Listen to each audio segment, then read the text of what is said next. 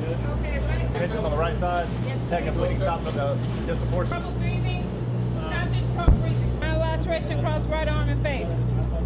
All right, saving locks have been administered.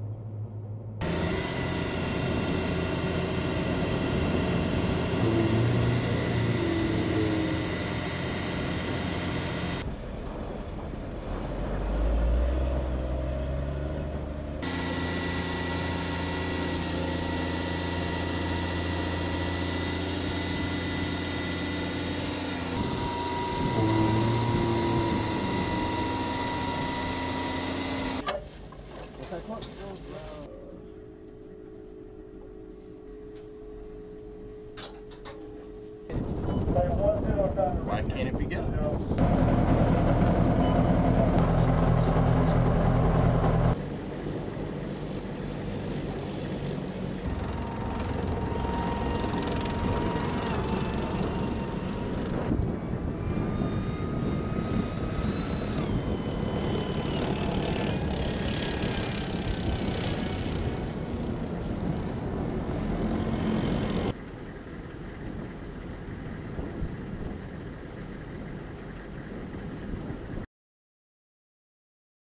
Well, one of the things we got to demonstrate today was not only the fire, maneuver, and shock effect capability of a combined arms company like ourselves inside of a battalion, inside of our 3rd Brigade 3rd ID. We're able to bring in assets outside of that unit as well, especially including with our JTACs, controlling our fixed wing assets. We're able to have rotary wing assets come in from outside this brigade, and also demonstrate several key vehicles we have here: our Bradley fighting vehicle, our assault breaching vehicle, the M1 Abrams tank, and show how when those vehicles, when that combat power is synchronized, that's the effects we can get. Breaching is one of the most dangerous operations an Army unit can do, and it requires several key elements. One, we absolutely have to have suppression, we have to have obscuration, we have to have security, we have to have reduction, and we have to have a violent assault. So we use several vehicles. Historically, we've used many different vehicles to conduct a breach. Here, we're able to utilize the assault breaching vehicle, and it can fill several key roles for us. So what we want to do is what we did today. We provide suppression with our indirect fires. We provide that with our tank main gun rounds, our Bradley 25mm, our machine guns as well. We obscure with smoke. Today that was delivered with field artillery. We had that capability with mortar rounds as well, and even our own tracks can provide their own smoke for obscuration. We also have to have, and of course suppression also includes our 155mm field artillery and our 120mm mortar rounds as well. So if we can synchronize all those assets, mix in some rotary wing, mixed in some fixed wing aircraft, we can conduct a successful breach with the fewest amount of casualties possible.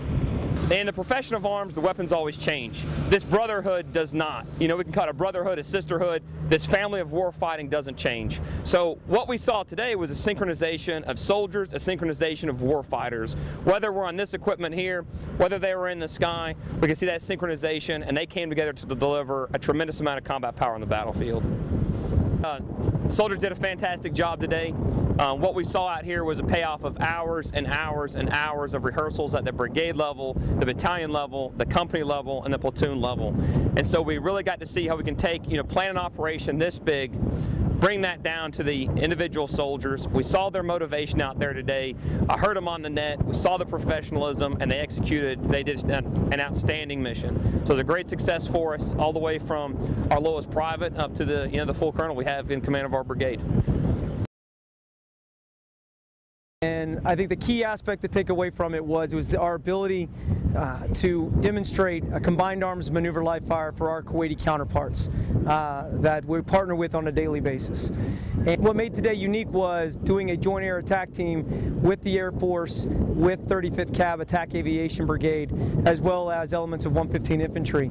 Putting all those again into a live fire experience that I know our counterparts won't forget, but definitely our soldiers have that experience that they can put in their kit bag now as they move throughout their career.